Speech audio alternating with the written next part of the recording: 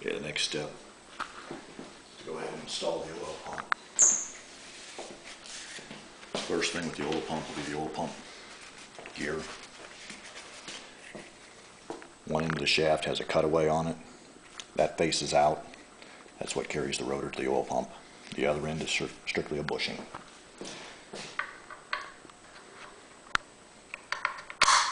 The oil pump slides into place.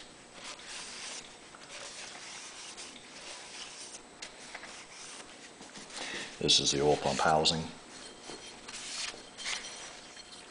The oil pump housing has an input bore that lines up with the lift screen on the bottom of the pan. There's a line bore plug here. I put JB Weld epoxy over it simply because I have seen them leak in the past. And anytime you see something like that that's that easy to fix, I do it. So I put JB Weld epoxy over the intake line bore and over the high pressure output line bore.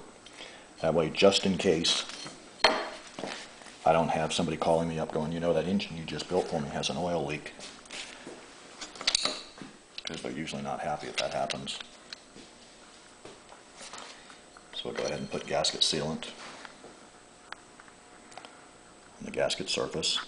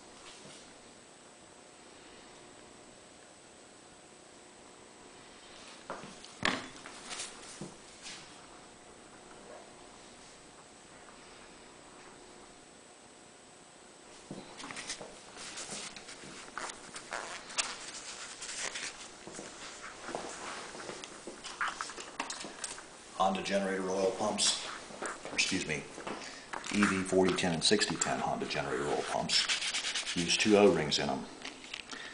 The O-rings that come in the kit are junk. They get hard and brittle and they leak. I use aftermarket O-rings here. They're made by Federal Mogul. The Federal Mogul's Viaton composition, which Federal Mogul maintains is good up to temperatures in excess of 500 degrees Fahrenheit before they get brittle. I've had excellent success with these, so I strongly recommend, if you're doing one of these jobs, that you get the Federal Mogul O-rings.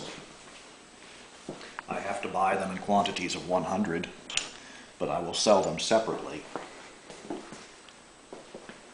because the average person does not need 100.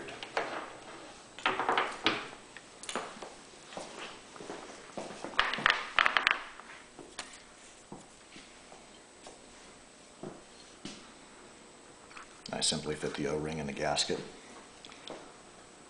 the gasket cover.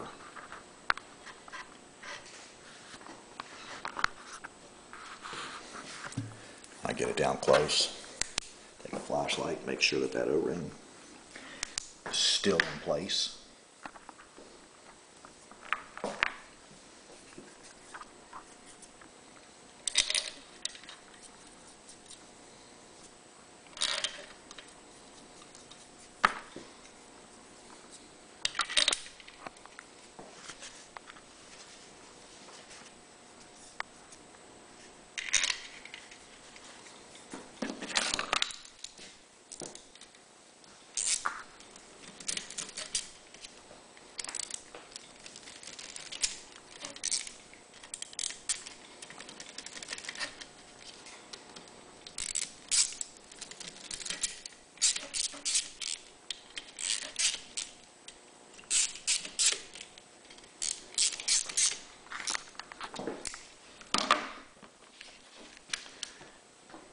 again, 6mm bolt clip.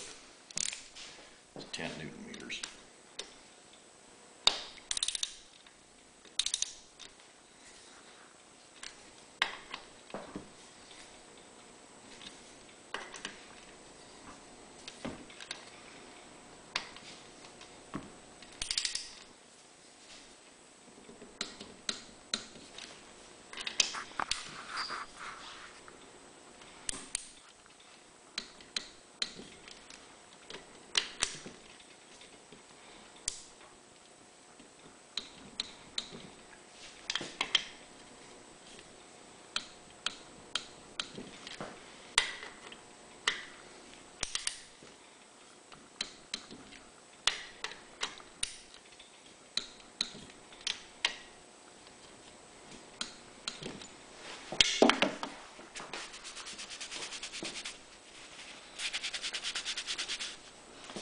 Okay. Put a little bit of grease on this O-ring, strictly to hold it in place.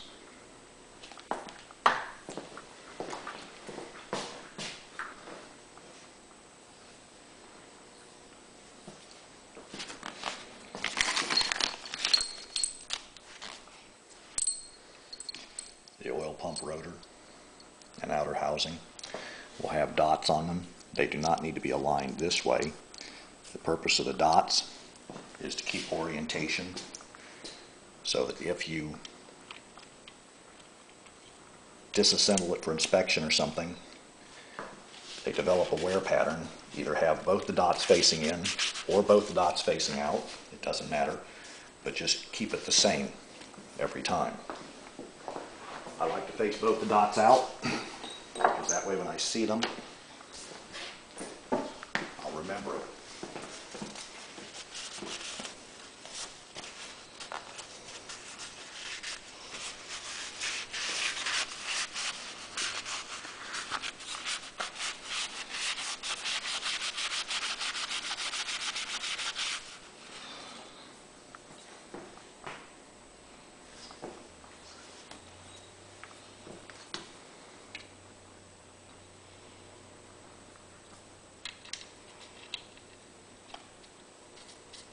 This particular O-ring that I just put on is the most notorious oil leak on these engines, which is one of the main reasons why I insist on using the Federal Mogul high temp O-rings. I suspect that part of the problem is the fact that you've got a steel cover over an aluminum housing. May have something to do with it.